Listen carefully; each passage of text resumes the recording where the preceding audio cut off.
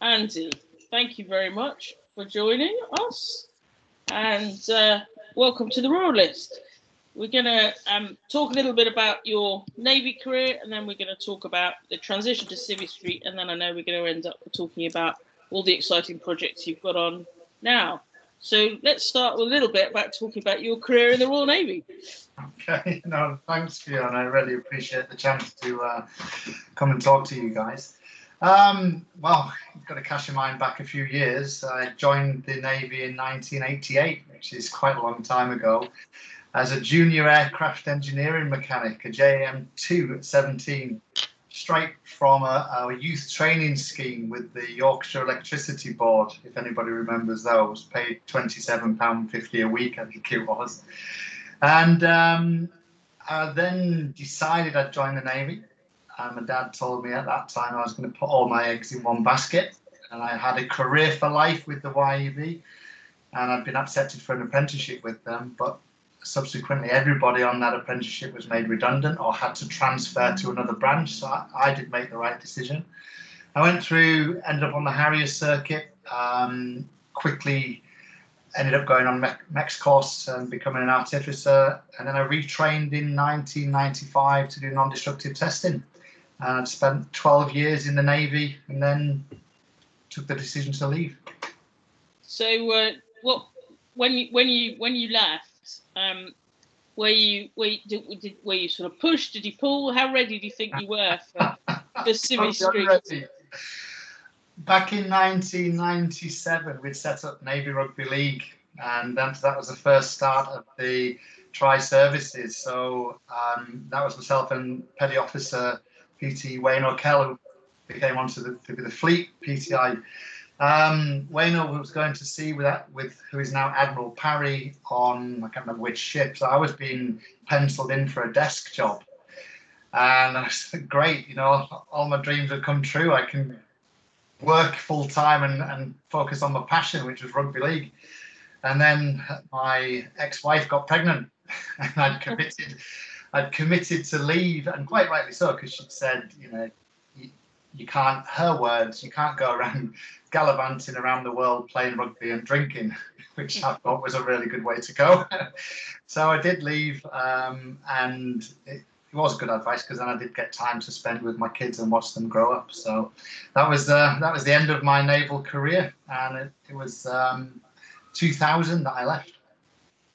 And what did you do about getting your first job then, fresh out of the Navy with your new proper grown up responsibilities and outlook? I think this was we were just starting to probably learn about email or use email. So it was the old way of doing it. Put a CV together and post it. So I'd posted hundreds of CVs out there. And as an NDT technician, I was getting offered work offshore, because we do non-destructive testing of metals on airframes. So the prospect of working in Aberdeen, which is great when it's sunny, but when it's not, it's a grey, drab city, just wasn't alluring. And then I'd also have to commute from Hull to Aberdeen, when at the time that wasn't very easy. So I received a phone call one day. Literally, a guy had asked me, he said, "Are you looking for a job?" Yeah. And says, "Well, why don't you pop in on Friday?" So I did, and it was a company called Deutz. They're a German company. They do large diesel engines for ships and trucks, and also power stations. So I popped along for an interview while I was on leave, and he as you expect, coming out of the military, I was booted and suited, and he was in jeans and a polo shirt, which I found really unusual. And he said, "Oh, don't worry, it's Friday afternoon, we dress down." So I sat through this interview, and it basically said to me, "Look, we're looking for a maintenance manager for a power station in Sri Lanka." First of all, I didn't know where Sri Lanka was. Secondly, I said to him, "I think you've got the wrong guy. I've worked on gas turbines. These are big diesel gensets." And he said, "Don't worry, suck, squeeze, bang, blow. They're all the bloody same." So he put me on a call with the manager who was out there. We spent 20 minutes talking about rugby and football, because he was also from Hull. And the next thing he ended with, "You can't take this job unless you come out and see the place." So I went home thinking, great, let's see what happened, and was asked, well, how did it go? I said, well, I think I've been offered a job, but they want me to go out and visit the site. At that time, didn't have computers, so I looked on the old encyclopedia to find out where Sri Lanka was. And on the Monday morning off, I flew out to Sri Lanka and spent a week there. And at worst, I thought, well, at least I get a free holiday in the sun. Yeah. And I think the turning point there was that I saw elephants walking down the street. And I actually thought, if I don't take this opportunity, I'll regret it. And I've come full circle now. 20 years later, I'm back in the UK, and it's been an interesting journey along the way. So you really didn't go looking for work. It came looking for you. Well, I think as it stands, and this is one thing that I've noticed, certainly when I went into that role as well, I actually employed ex-military people from Sri Lankan Air Force, Navy and Army because of the discipline. And that's what they wanted.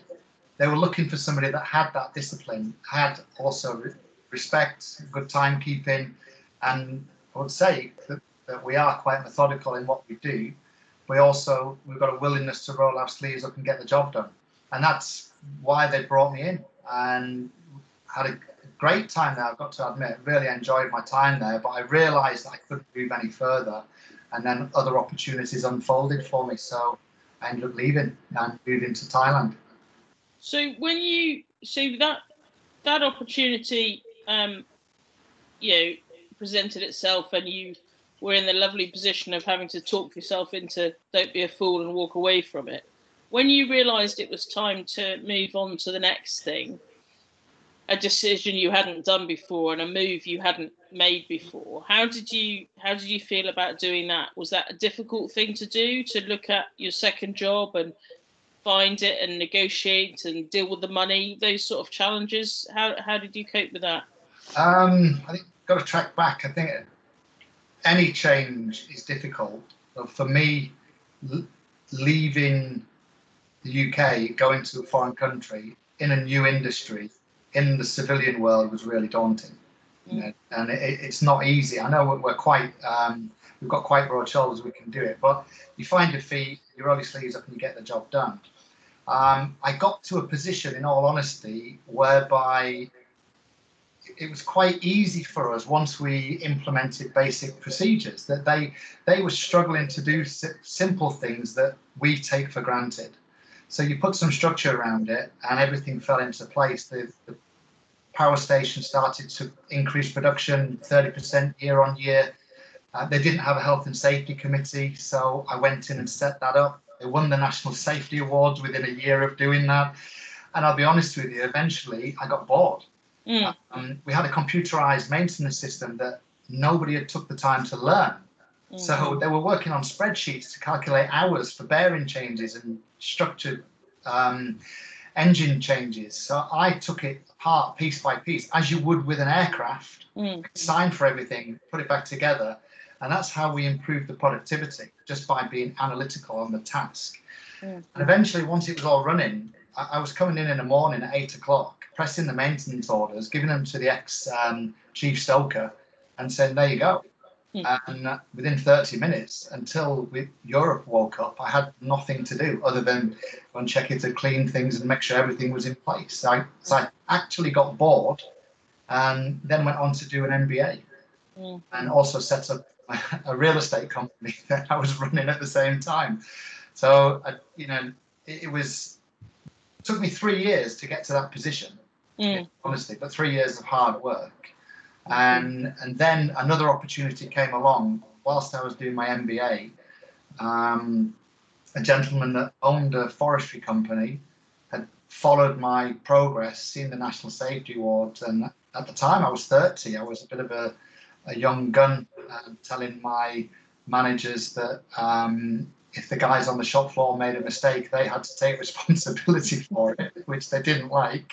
But I eventually got them round to morning meetings, structure, and this guy had seen what I was doing and asked me if I would relocate. And I did. I jumped ship. Actually, it was less money, but more responsibility. So I headed up a company that was opening offices in Dubai, Hong Kong, had a big base in Sri Lanka and an office in Thailand. But for me, it was a bit like going from Colombo with all of the Tamil tigers and the civil unrest there that we went through to moving to Los Angeles, a city with bright city lights that didn't sleep. So I think I jumped without looking, in all honesty, but because I got bored in Sri Lanka. Yeah. And do you think that to what, obviously that structured approach you've described came absolutely from your engineering training and the discipline in the Navy, and clearly the company that employed you was looking for that. When you look back now a bit further and a few other things you've done, what are the real strands that have come from your naval experience that you can track all the way through that you still rely on now? I think there's quite a few. Respect, discipline, timekeeping. You do have a lot more time in the forces, and when I served, you did seem to have a lot more time, especially for recreation as well. You could go rugby on a Wednesday afternoon, but you took that disciplined approach forward. And that's what is missing in Civistry, in all honesty. I just see absolute mayhem. And it's a relief when I find military people, because they don't stick to the job description.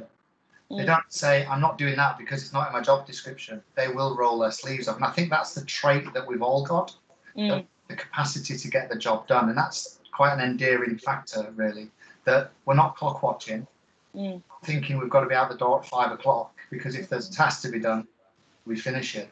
And that's something that I hope that other employers look for, especially employing forces guys. It's one of the things I've observed in the last couple of years is that I agree with everything you've said there about those positive qualities and, not walking by things and wanting to solve problems, being very good at change.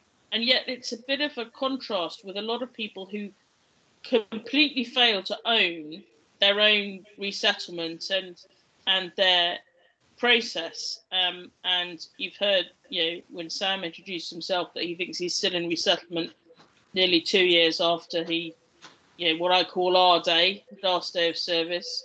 What stage do you think you were at where you stopped describing yourself as a former Matlow and were, actually fully resettled?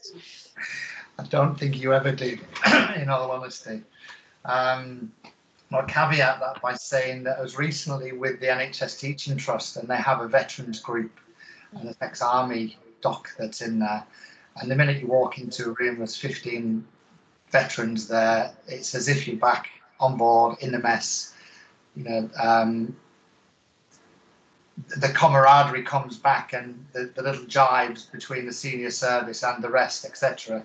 And then it's just an accepted and a really nice warm feeling, in all honesty. So I missed that. I'll be honest, I had 18 years away from it, and I'd lost that. And when I came back, it was such an endearing element that I realised, wow, I've missed it. So with that in mind, I don't think I realised that I'd separated and technically disengaged from the forces, because I signed the waiver, so I couldn't be a reservist. You wouldn't find me in Sri Lanka. Yeah. So I didn't have that connection. I left, and it was cold turkey, so to speak. New country, new job. Probably first time as a serviceman actually living with my family, because we're weekenders and weekend warriors and leave. So that was also challenging. And yeah, you miss it, but I don't think I ever realised until I came back 18 years later. So now you're back and you're in Hull, and you're sticking your fingers into ever increasing numbers of pies. So let's do a tour around them, because you are absolutely working with veterans. As a veteran, you must be going into rooms full of military banter almost every day. So absolutely sort of come the full circle after your adventure. So tell us a little bit about what you're up to now. Well, I think I've got to track back a little bit. When I went across to Thailand to work for a forestry company, I was challenged by the chairman of that company, and he brought me in to expand it and put some structure in place. And he said I'd never get anybody to donate money to plant trees. He believed, as a forestry company, he believed in triple bottom line principles, in as much as people, profit, planet. But that was it. It was a marketing gig for him, and he thought that the commercial aspect of what he was doing was enough. And I believed you could do a lot more. And I would say we've come full circle. Obviously, a true believer in the environment, biodiversity, wildlife habitat creation, and all of the amazing factors, CO2 sequestration. That's where I was heading and believed in it. And I did wear my heart on my sleeve, and I believed that we could have done more as a company. He didn't agree. Parted ways, actually, quite shortly after that. And I ended up setting up a forestry company and running that for the best part of 12 years in Thailand before coming back to the UK. And in parallel, whilst we did work commercially in forestry, and we produced perfume oil and sold oil to the Middle East, and that's the caveat that the only Englishman to sell oil back to the Middle East. I believe we could do more. And so we set about, I took a group of people to the Burmese border to plant trees at an orphanage, and there were fruit trees and teak trees. That was to allow them to get some fruit, some food, but also some economic value, because the teak trees, which will now be probably on their second thinning, they'll have made some good money from them. And that expanded. And I was told by a gentleman who came along, he said, look, with attraction, you'll get traction. And the next thing you know, I had a phone call from somebody in Singapore, Roger Hamilton, said, what do you need? And I was a bit shocked by that. And he said, well, where do you want to go with this? And this was before carbon offsetting had become a real mainstay element. So I said, well, trees remove carbon. I can see an angle here. So he said, I'll pay to set the charity up in the UK, pay for your website. And what was a little hobby with 15 people that just came out to the Burmese border then started to become a full-time job in parallel to my work.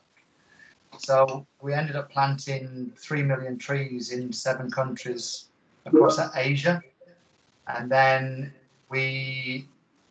part of that, we had an office in Dubai. So I was planting trees in the desert. It was actually mangroves. And then I came back to the UK. I exited the business, but we'd always used the UK as a fundraising angle for gift aid, but we'd never actually been operational here. So I was invited to sit on the Haywoods Community Forest, and that literally led to me getting involved with the Northern Forest Initiative and finding ways in which we can plant trees. And that's led to what you're seeing now, where yes, juggling a lot of different options, a lot of things going forward. And in all honesty, it's been that military network that introduced me to you. Lizzie Pace from Trees for Cities introduced me to you. You subsequently introduced me to Colonel Sally Coulthard.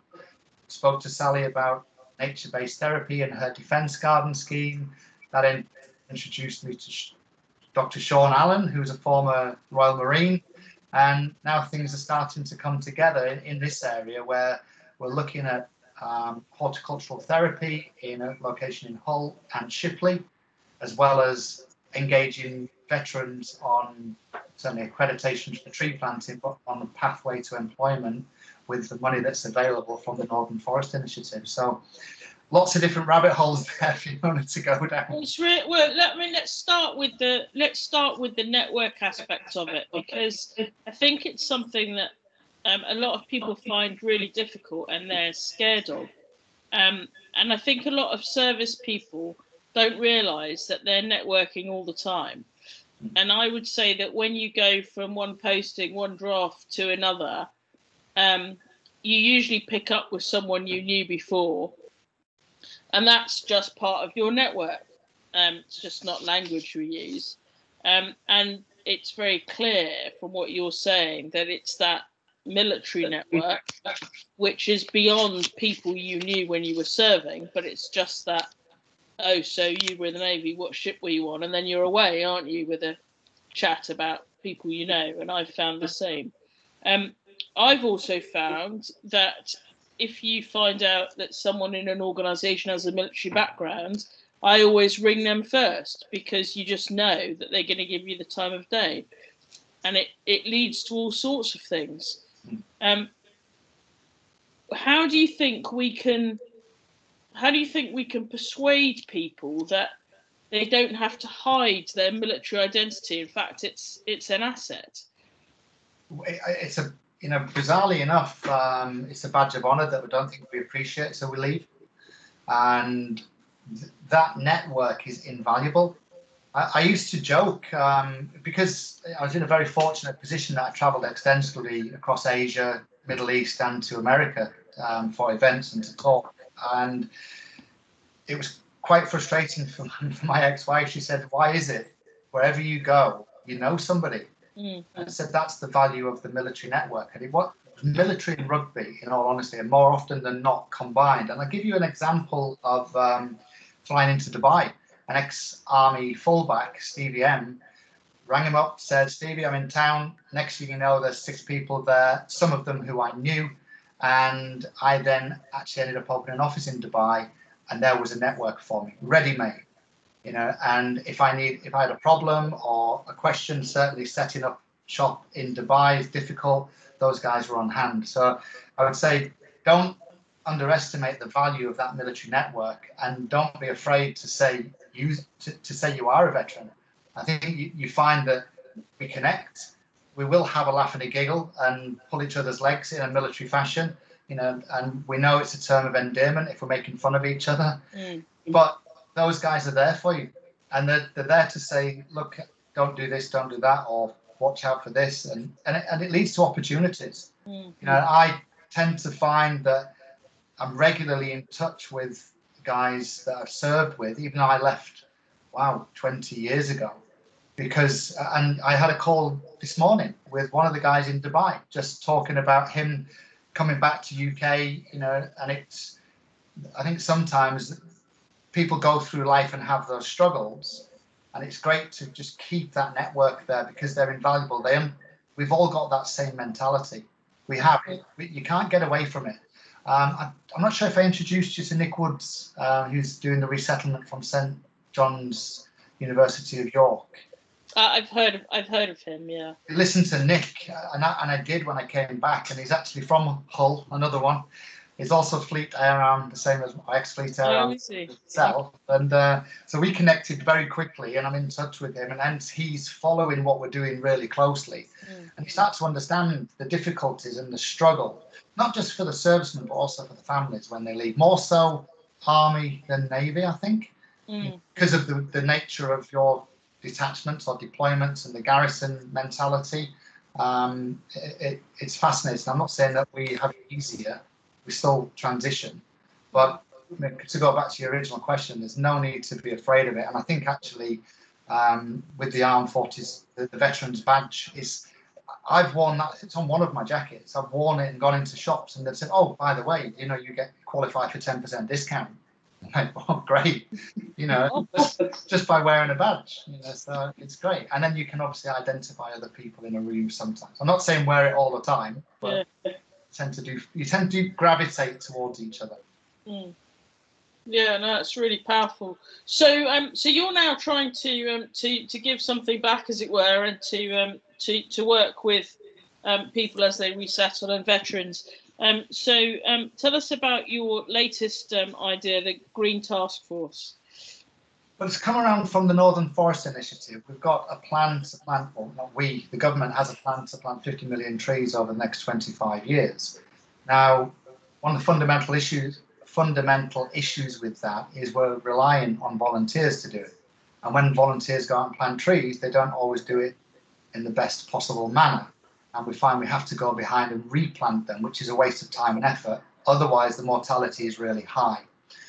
And I've been talking to White Rose Forest, Haywoods, DEFRA, Forestry Commission, Woodland Trust, you name it, saying, look, we've got to find a mechanism to pay people to plant trees. And then we're heavily involved with Yorkshire Water. They have a project to plant 1 million trees. And one of their senior managers had said, you know, how do I do that? And I joked and said, just put a team of veterans on it. And I didn't realise how that must have resonated with them, because their HR director called me back a week later and said, can we have a serious discussion about this, because we've just signed up to the Armed Forces Covenant and we don't know how to align with it. And this fits perfectly. So we progressed the idea of then extending the charity to have a commercial angle to undertake tree planting and other grounds maintenance work. We've got discussions now on the setup of nature-based therapy at Eschol Hall, potentially working with the Defence Garden Scheme, and moving forward on that side with an angle where that's a 220 hectare site that we're pushing now for the veterans that will be going through horticultural therapy at that site to maintain the whole site. Then the signatories that have signed up to the Northern Forest, certainly 5 of the local authorities have decided that they will plant 250,000 hectares, and there are not a lot of delivery partners in the area. Same as in the East Riding, there's only one. So all of a sudden that's starting to resonate and gain traction. So alongside that, we're setting up our own accreditation scheme to qualify people level 1, 2 and 3 of tree planting, so we can be confident that we can engage veterans, send them out under paid contracts to plant trees, and then extend that to horticulture as well in the summer months. So it's fascinating, a lot going on. We've just signed an MOU with Hull College, where as it stands, we're taking over, or the intention is to take over their redundant horticultural centre and turn it into a forestry nursery, and then offer various courses out and then support seedling growth from that nursery for our projects in the East Riding. So fascinating, a lot happening. That is a lot. That is a lot.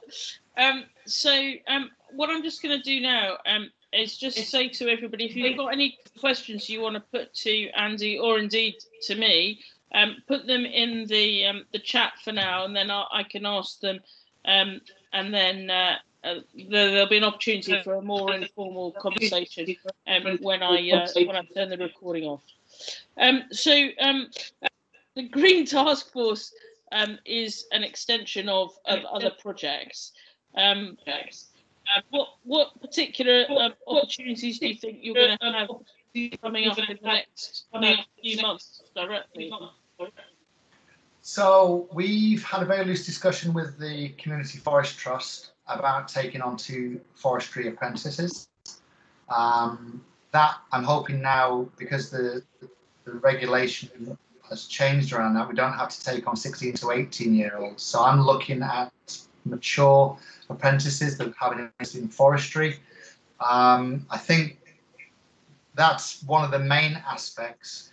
We will certainly be looking for people who are available for tree planting under contract in both the Hull and Shipley area that will extend throughout Yorkshire.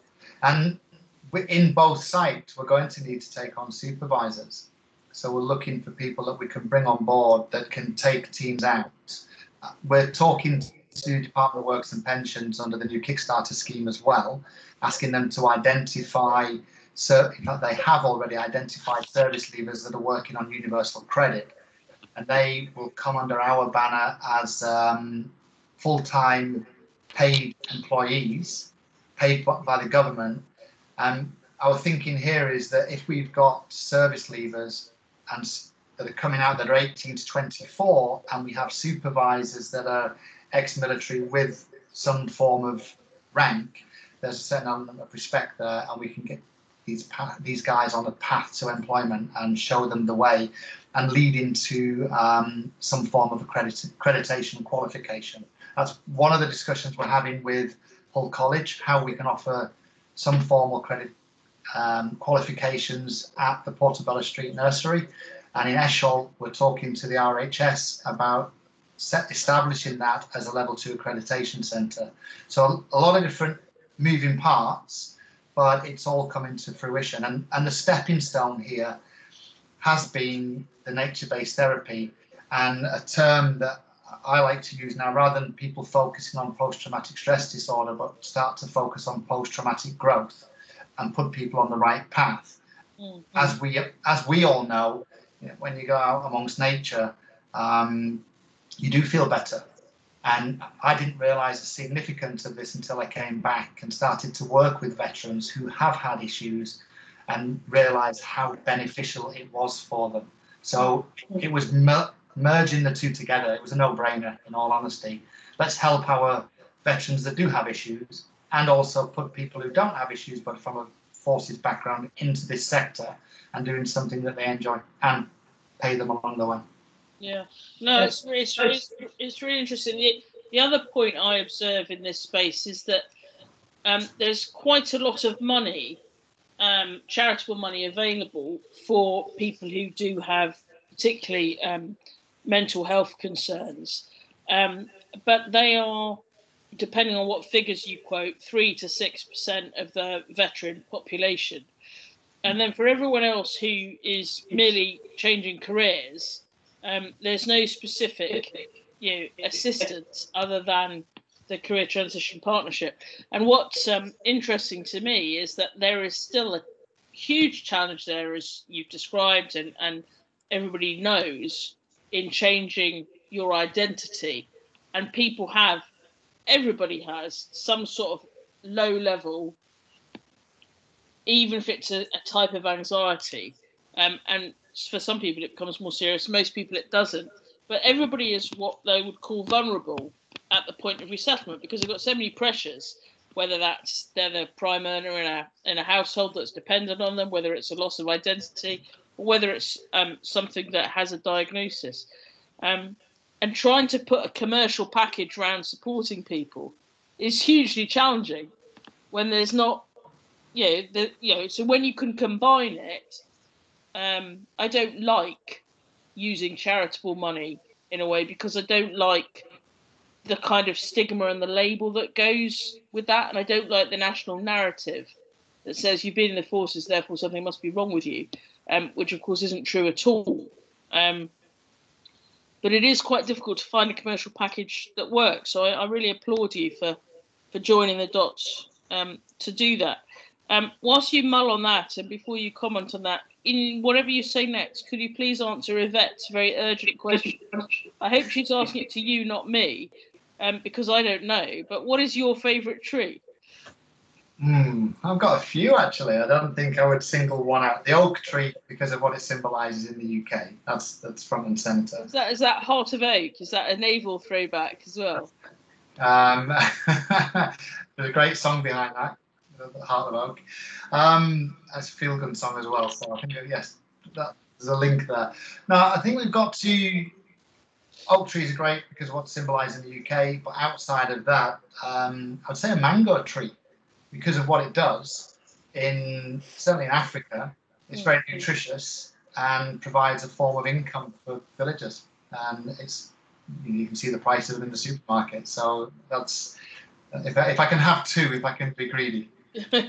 Have one for this country and one overseas.